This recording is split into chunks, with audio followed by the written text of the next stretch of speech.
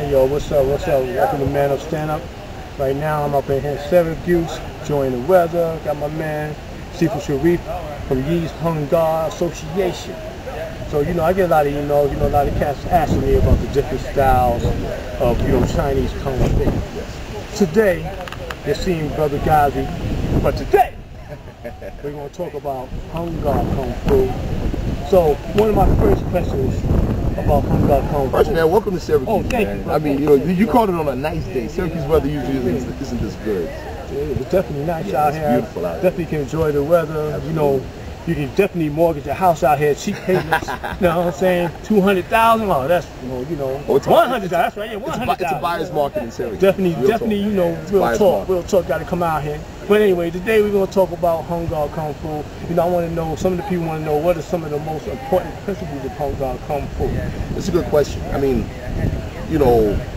Hungar is just one style. You know what I'm saying? It's just one style of many different styles that come from China that are lumped under the name Kung Fu. On the surface, a lot of them look different, but we all share core principles. Just like with what you do, Hungar places a huge emphasis on foundation training. If you just have techniques and you don't have solid foundation, like you guys call it gong li, you call it ling gong, if you don't have solid foundation and you just have punches and kicks, the punches and kicks without the foundation are really just more athletic skill. It's just like an athletic skill. That means that if you don't have foundation, but you got punches and kicks, you better hope that the other guy is not stronger or faster, because then it's just athletics. You see what I'm saying? But with the foundation, like with us, we heavy emphasis on the stance training. To train, I see a lot of people Hungar do that. Yeah. But not just. A lot of people think a forward stance is just, I bend my legs and I sit low to make my legs strong. Okay. No, what we're doing is training structure. Okay, anybody who's like a architect or like somebody who understands structural design knows that the strongest structure for upward propping force is the arch.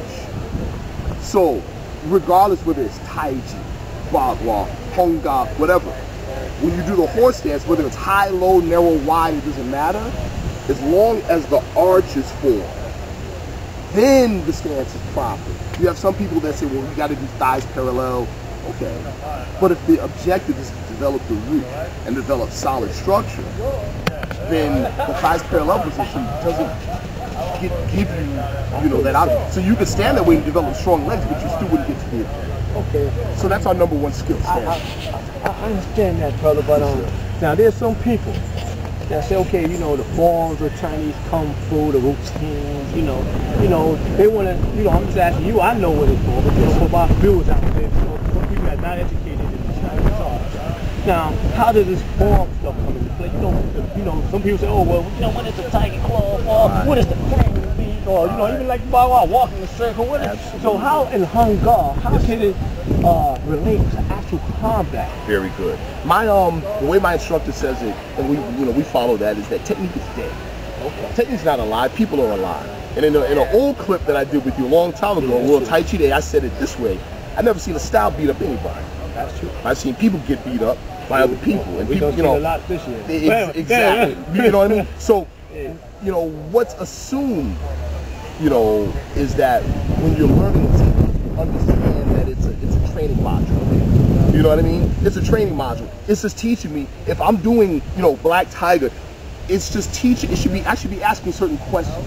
I should be asking, why is my hand this way? Why are my fingers spread instead of closed? Why is the palm, arched forward? Why is the palm hollow instead of flat? Why is this hand here? Why is it this way instead of this way? Is this way wrong from this way? We should be asking these questions. And when we start asking these kinds of questions, then we start unlocking the book, opening the book. These techniques are the book. You can't go to college, and you can't say you're a college grad just by buying the books and the curriculum. You got to go to the lecture. You got to go to the classes. You got to take the exams. You see what I'm saying? So the techniques and the forms are just books. It has the lessons in them, but just because you got the book doesn't mean you have the lesson. So, when you start asking the questions, why is this hand this way? When we do this, for instance, in this technique, right? I train it this way because I'm training multiple things at the same time. Do I use it that way? No. If I'm striking, I'm not going to strike like this, break my fingers, right?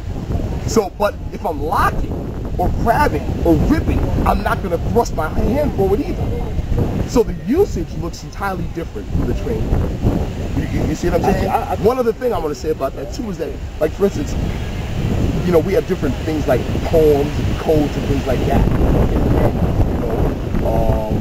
You know, so we have some poems that relate to training, some that relate to fighting. You know what I mean? So one of them that relates to training is this.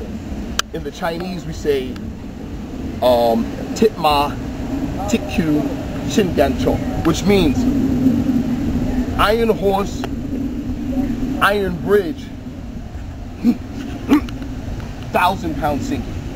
This is for training. We don't fight like that. That's something for training.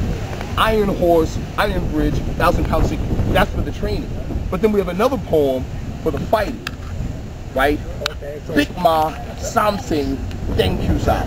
So Big Ma, meaning this is relating to training now. I mean to fighting. Whereas in the training, I sit solid. I have a firm bridge. I sink the energy down. This is for my training. But for the fighting, Big Ma means slide in horse. You go in. I don't stand here and look crazy and pose. You know, I slide in. I know you're feeling it right now, but hold on one minute. I'm gonna have my man. So can you just don't hurt the brother. Don't hurt him. You know he's doing me a favor. Because you know for the viewers, I want the first technique. Can you show the functions of a form? Like this is an idea. Absolutely. So my people can people that don't understand Chinese Kung Fu can actually see that these movements are designed for killing. That's right. All right. It's a different game. So let's take those three principles applied to that one technique. Okay. Right. So we're trained in the training, right? You know, I'm training the horse to be solid, the power to go from the back leg all the way to here, right? Training the spirit, the intent, right?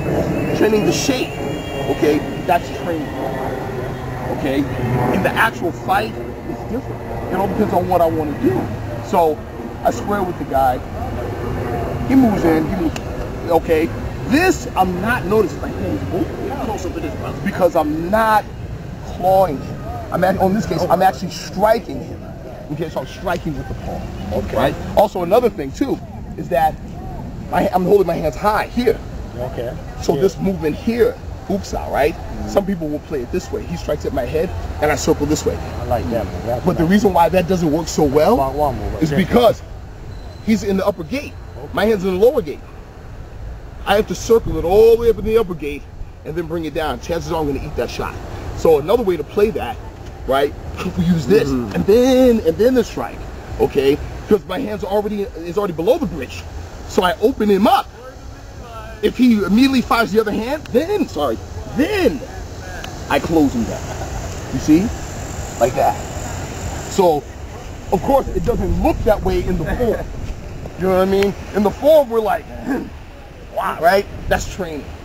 In actual fighting is different. It could be this way. Same thing. Could be this way. I use the scissor hand. Then catch and then strike. That's the fighting. But you have to understand. My Sifu will put it. You know, my Sifu Frank Keith says it. You have to know what you're doing. That's the simple way of saying.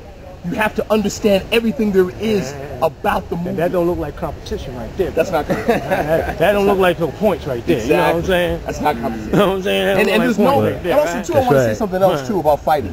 There's no unbeatable technique. There's no unbeatable style. You know, the Chinese put it, 1,000 techniques, 1,000 counters. Nothing's unbeatable. Maybe he can get his legs off faster. Okay. Maybe, because Kung Fu means human excellence. It doesn't mean a technique. It means human excellence. So an expert basketball player has good Kung Fu. Maybe some people say get hung up on techniques. High kicks are not effective. It all depends on who you're talking to. Tell that to Bill Superfoot Wallace. You see what I'm saying? Bill Superfoot Wallace, classic example of good Kung Fu. He had an old hip injury to his right leg. Everybody knew it. So they knew he couldn't kick with his right leg. They knew he was either going to throw the round kick, hook kick, or the side kick with his left leg. And they still couldn't stop him. That's Kung Fu. That's skill. It's human excellence, not the technique. Okay.